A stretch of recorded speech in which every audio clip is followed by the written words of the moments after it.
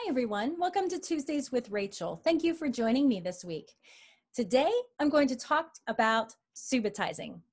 I can hear you now. Suba, what? Well, great question. I'm so glad you asked, and I'm going to tell you the answer in just a second. If this is your first time with me, my name is Rachel, and I have been using Right Start Math for 15 years. Subitizing. Now, when I'm introducing a term to my children for the first time, I usually have them repeat it after me. So I'm going to do that with you guys, all right? So I'm going to say the term, and I want you to repeat it after me. Subitizing. Good. Subitizing, what is it? Subitizing basically is a quick recognition of quantity without counting. So what does that look like? Can you tell me how many fingers are here? 3, right. That is subitizing. You were able to identify that that is 3 without counting each individual finger, weren't you? All right, let's try another one. How many is that? 7, right. Subitizing, you were able to see that that was 7 fingers and you did not have to count them. Why is that? Because our minds can see groups of 5 or less without having to count. Anything greater than 5, though, our minds kind of blur and we're not able to see it clearly. And let me show you what I mean by that. I'm going to show you a group of apples and I want you to tell me how many apples there are, but you cannot count and you cannot group. All right, you ready? Here it is. How many apples are here? Ah, that's not easy. What if I grouped them? Ah, see how much clearer it is when we group by 5s. You can see clearly now that that is 8 apples. You are grouping by 5s. You are subitizing.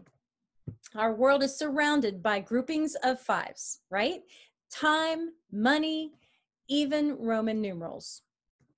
Grouping by 5s help us identify quantities. In fact, our children need to visualize the quantities, but they can only do that in groupings of 5.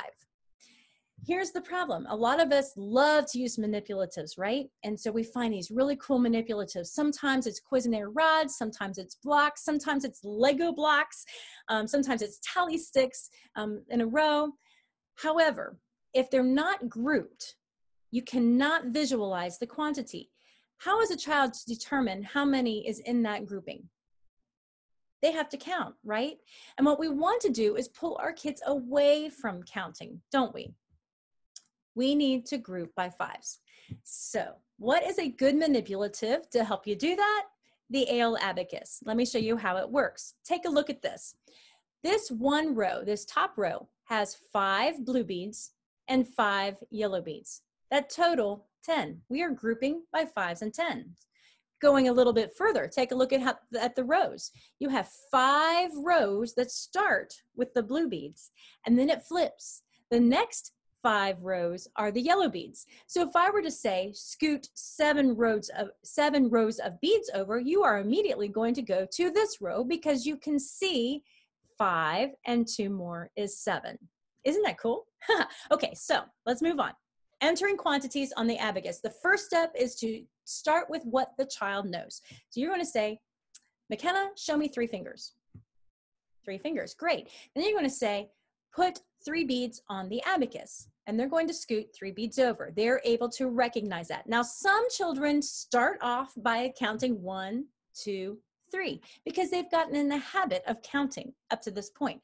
So if they do that, that's fine. Clear the abacus and say, now I want you to show me 3 beads without counting. Just go to the 3 and scoot them over.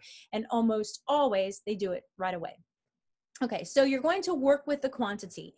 After your child learns the quantity, gets comfortable with the quantity, then and only then do you show them the symbol of 3.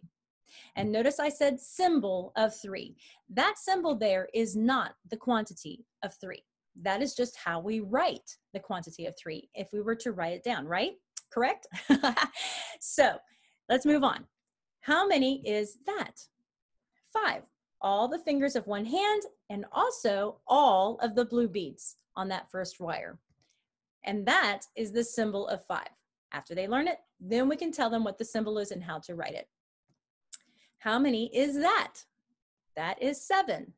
We have 5 and 2. 5 blue beads, 2 yellow beads. Once our child grasps that and sees how what 7 looks like in the quantity realm, then we can show them how we write it as a symbol. 7. How many is this? 10. So we have 5 blue beads, 5 yellow beads that total 10. And once your child understands that, then we can show them how we write 10. That is the symbol for the quantity of 10. Now, early on in levels A and B, we have the child build what we call the abacus stairs. And so you can see here, 10, 9, 8, 7, it kind of looks like little steps, right? Well, what I love about this activity is, while the child is focusing on this side, subconsciously, they're also seeing this side, right? Okay, and we also know that one whole row is totaling of 10. So if I have 1 over here, I can see that there are 9 beads over here. 1 plus 9 is equal to 10. Isn't that cool? So your child is subconsciously learning their addition facts of 10 simply by building the stairs. For example, what do I need to add to 4 to get to 10? 6. See how that works? Okay, you're saying, great, so what? Wonderful information, Rachel, but what can I do with this? Well, let me tell you, you can use it to help your child learn their math facts, learn arithmetic. Let me show you how that works. So here we have adding. If I'm going to add 4 plus 3, the child who does not learn to subitize and who does not use the abacus as an assistant, as a tool, they're going to do 4 plus 3 more, 4, 5, 6, 7. They're going to count on their fingers, right? The child who is subitizing and learning through the abacus, they're going to scoot 4 beads over. They're going to scoot another 3 beads over, scoot it over and squish them together. And what do they have? You have seen that before. That is 7. Just like that, they're able to visualize. Now, when my children were first learning their arithmetic math facts, or their addition math facts, they were actually picturing the abacus in their minds. If I were to say, what is 4 plus 3? My daughter, McKenna, would be scooting 4 beads over in her mind, 3 more, see the 2 yellow beads, and tell me the number is 7. Just like that. And I know for us adults who were so busy memorizing symbol plus symbol equals symbol and symbol minus symbol equals symbol, it sounds a little odd and different. But I can tell you this, it is so much more accurate when my child visualizes the abacus. They see the picture in their mind. Not only are they faster, but they're much more accurate. What do you do with the larger numbers though? Okay, what about something like 7 plus 5? That's a lot bigger, and that's more than 1 row, isn't it? Well, let's use 2 rows. 7 plus 5. First of all, do you see 2 rows of 5, 2 groups of 5? 5 plus 5 is what? 10. And how many yellow beads are out there? 2. What's the answer? 12. 7 plus 5 is 12. The child is able to get to that answer simply by looking at the abacus or visualizing the abacus in their mind. So much quicker. How about another one? 9 plus 5? How many yellow beads? 4, 14. As opposed to the child who is just learning by counting 9, 10, 11, 12, 13, 14. See how powerful subitizing is? Let's try one more. 9 plus 7. Look at the yellow beads first. How many are there? 6, and 10 is 16. Isn't that crazy? Doesn't it blow your mind? Fabulous. Your child is going to accurately and quickly get to those math fact answers so much better when they are using subitizing. Multiplication. Yes, you can use this for multiplication. 6 times 2. Well, what is 6 times 2? It's basically 6 taken 2 times, right? So here it is on the abacus. You see the 10. How many yellow beads? 2. 6 times 2 is 12. What about 6 times 4? How many 10s do we have there? We have 2 sets of 10s and 4 yellow beads. 24. That's our answer. Okay, I'm going to stretch you just a little bit, okay? 9 times 3. Well, we already talked about how each row has a total of 10 beads in it, right? 9 is really close to 10, isn't it? So let's just for a moment pretend that we have the problem 10 times 3, or 3 rows of 10. Okay, so we're going to pretend that we have 30. But we really kind of don't.